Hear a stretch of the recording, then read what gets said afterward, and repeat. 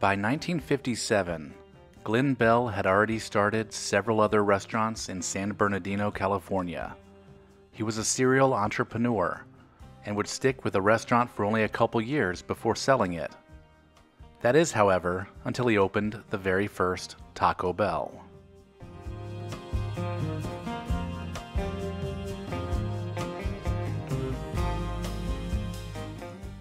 Bell had taken notice of a restaurant across the street that attracted long lines. The restaurant was called Meatla Cafe, and everyone was coming for their hard-shell tacos. Over the next 2 years, Bell ate there many times and tried to figure out the recipe for the tacos. Eventually, he became friends with the owners, who showed him how they were made. By 1952, Glenn Bell had set up his own taco stand, called Taco Tia.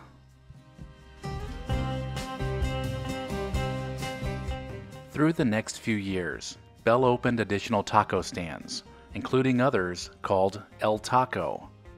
But by 1962, at the age of 38, Bell had sold his restaurants in order to open a new restaurant with a franchise plan. In the city of Downey, California, just outside of LA, the very first Taco Bell opened its doors, and it was named after its founder.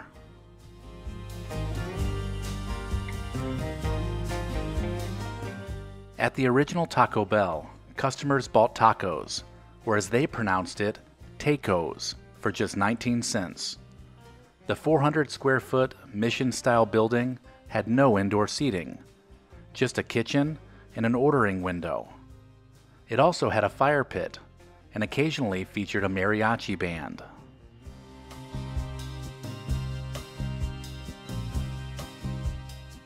The Downey location was a success, and 8 other locations were opened over the next 2 years. In 1964, a retired LA police officer named Kermit Becky opened the first franchised Taco Bell in Torrance, California. From that point on, franchises began to pop up all over the LA area, and by 1967, there were over 100 of them.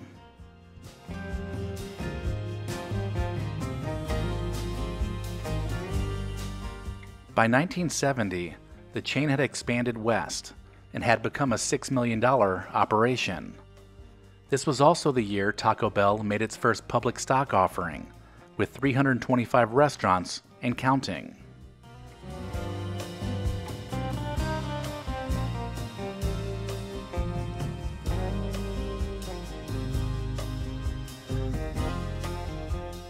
In 1978, Glenn Bell sold 868 Taco Bell restaurants to PepsiCo. In return, Bell received $125 million in Pepsi stock. Pepsi got right to work, refreshing the logo, adding new menu items like the taco salad and the Taco Bell Grande, and marketing Taco Bell as a mainstream fast food restaurant.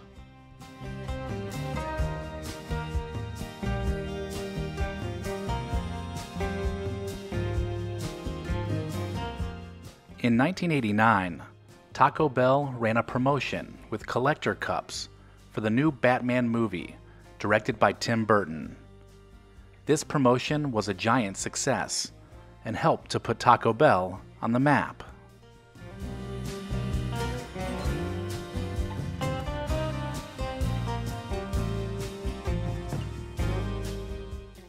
Starting in 1991, Taco Bell launched the 59, 79, 99-cent value promotions. The campaign was heavily promoted through television and radio advertising and put a lot of pressure on Taco Bell's hamburger competitors. That year, sales increased 60%, and they were the top-performing fast food restaurant in the nation. In 1997, Pepsi spun off all of their restaurants into a new company called Tricon Global. Now Taco Bell was partnered with A&W and Long John Silver's. Later, Tricon would become Yum Brands, and Pizza Hut and KFC would be added to the portfolio. Also in 1997, Taco Bell launched a series of ads featuring a Chihuahua who says, "Yo quiero Taco Bell." The ad became a cultural phenomenon and inspired other taglines, but the ads didn't inspire people to actually buy more tacos. In 2000, Taco Bell pulled the campaign and settled a $42 million lawsuit regarding who came up with the idea. The Chihuahua would go on to star in Geico ads and also in the movie Legally Blonde 2. On January 16, 2010, Taco Bell founder Glenn Bell died at the age of 86 from Parkinson's disease.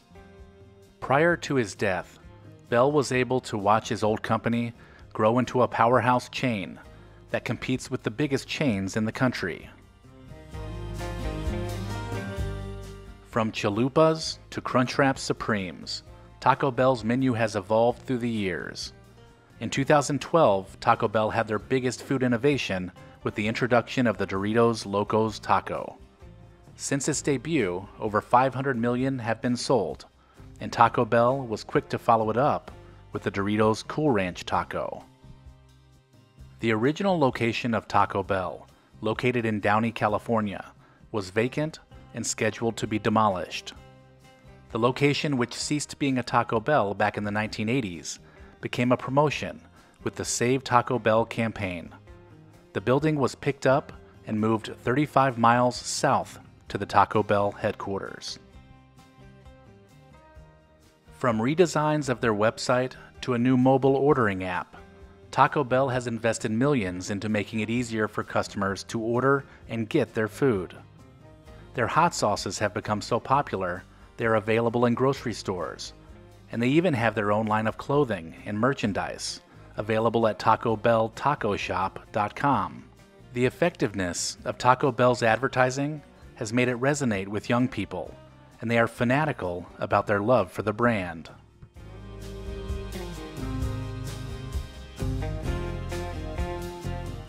If you have ever had a late-night craving for some crunchy tacos and a Mountain Dew Baja Blast, you are not alone.